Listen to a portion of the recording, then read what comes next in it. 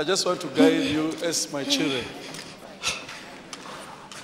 I just believe this will help you to hear from God. If you want to succeed spiritually, don't use any group from today. You hear me? For example, I want you to understand this thing. Don't use any group. If you want to go and pray alone. If you want to go and pray, seek God alone now. We know this issue of compound anointing, where you are in the church, you worship God. But do it like Jesus. I'm sure you understand that. Though he was in a group, he will say, live here, let me go and pray. I'm sure you understand that. So if you want to succeed, you people here, there are certain things that, because already I found that why you people failed, why you failed, is because if this one is raised, and with your friend take this one, all of you are like that. And you don't know the spirit you are taking. So for you to succeed now, if you want to see this, it will happen, it will help you. Cut these things of a group. Sit down. Cut these things of a group. Come to church alone. You can have a brother and sister in the church, but don't believe in these things of a group. I think many of our young people like Wumpo, come. Can you come, this brother? If I can choose all of them, where are your friends? Where are your friends? Where is your younger brother? Come. All of you of this group, if you want to succeed, where is the tall guy? Call him. If you want to succeed, come. If you people want to succeed now and break this spirit, allow me to tell you that if you want God to take you to where you believe He wants to take you, break this spirit of,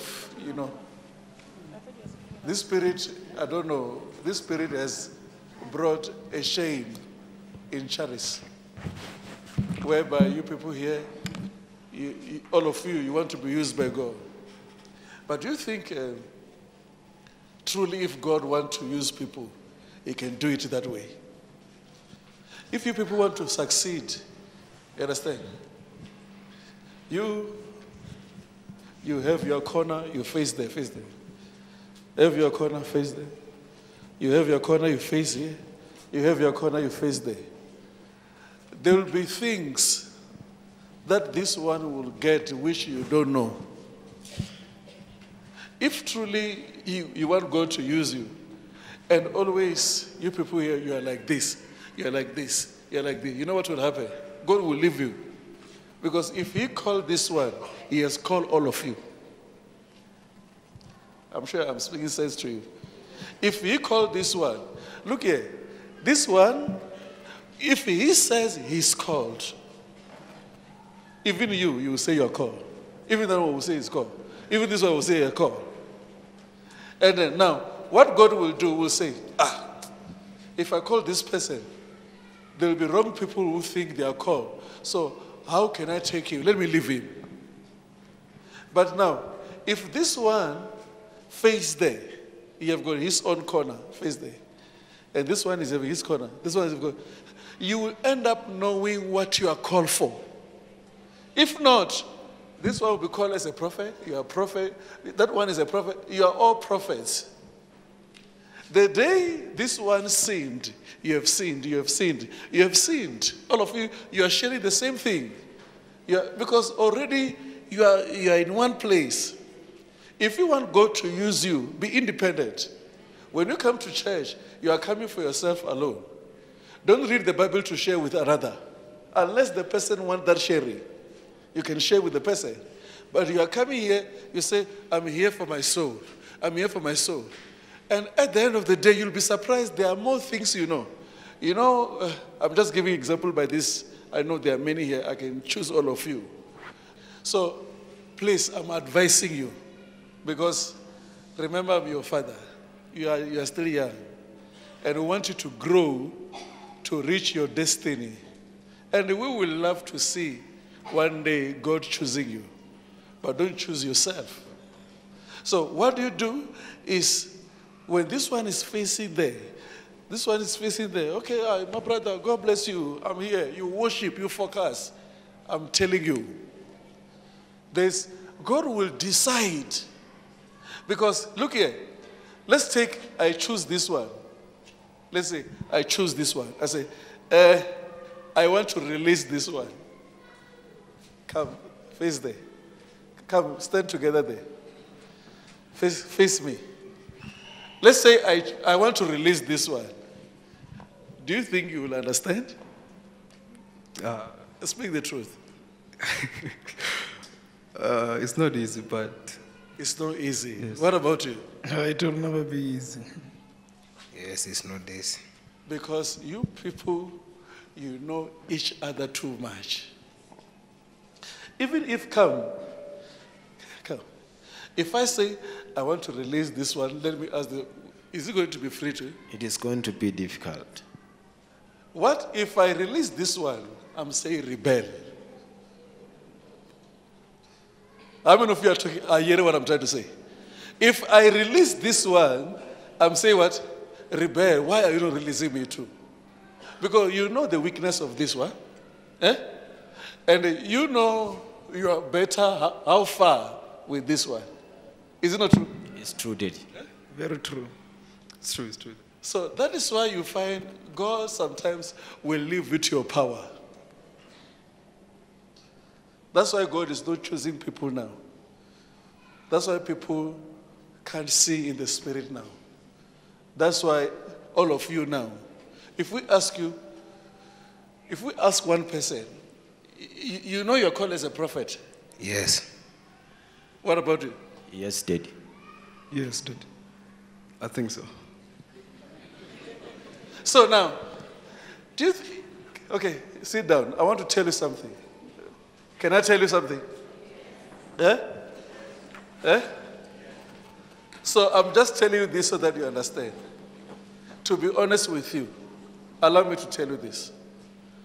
I'm telling you, God does not want many prophets. I'm telling you now. God doesn't want many prophets. You can go to the Bible. Go to the Bible, you try to find that God will just say, somewhere, he chose, boom, he chose a prophet. You'll find that they are evangelists, they are pastors, they are whatever, but among them, he will just say, this one is a prophet. So that you people here, you must not get the word of God easy. The word of God will never be cheap. If there's a prophet there, I'm calling as a prophet, you will lie. So God will make sure that he chooses a prophet there, he chooses a prophet there, and he chooses a prophet there. Maybe when there's 1,000 pastors, there can be 5 prophets. So now, what is happening now? Because we are in the last days. If I say pastors, 3 people will come here. If I say prophets, 1,000 will study. So now, if you allow God to choose you, you become independent. Either you become a false prophet or a true prophet. You find it your own way to be a prophet. So what I'm praying today is, I'm just looking at these boys. When I look at them, my heart is paining me. That you will sit here waiting to see a vision. And what will happen? The day you see a vision now, you have got followers in the same church, where you are always sending a message, go show me about this. Go show me. The day you just dream, always, I'm sure you understand that. God doesn't want something like that. A prophet must be an intercessor. He must be a person who stays with God for a long time.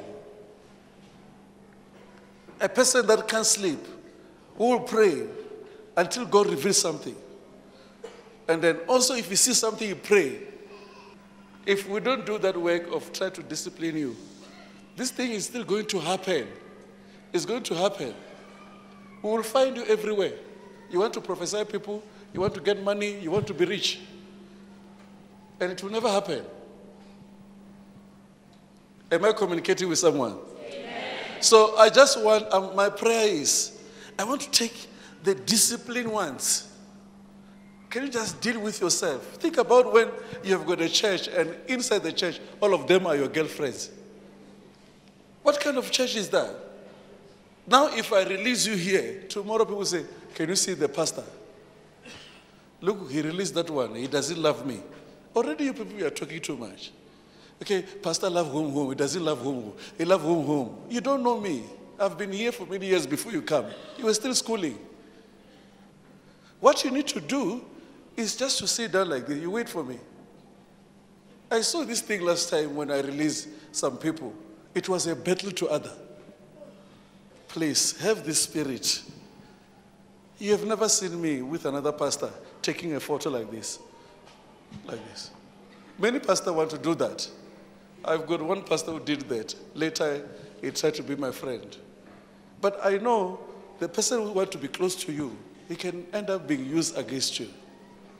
So now, if now you people want to succeed, hey, have independency, focusing, seeking God like, you are alone.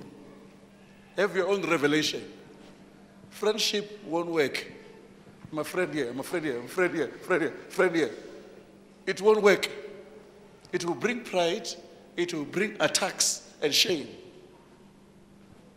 So, I believe you are watching, if you are watching, whether you are called for what, submission can help you. Surrendering can help you. You can tell yourself, let me stay here until God does something. Let us all stand. How many of you have learned something? Can you run forward? Let me hear what you have learned. 3 people. Well, what have you learned? I've learned that salvation is personal. Because if you have to come and serve God, you do it for your own will and for your own sake. Because when judgment times comes, they won't judge you with your friends that you pray with. You will have to face God alone. Clap hands for him.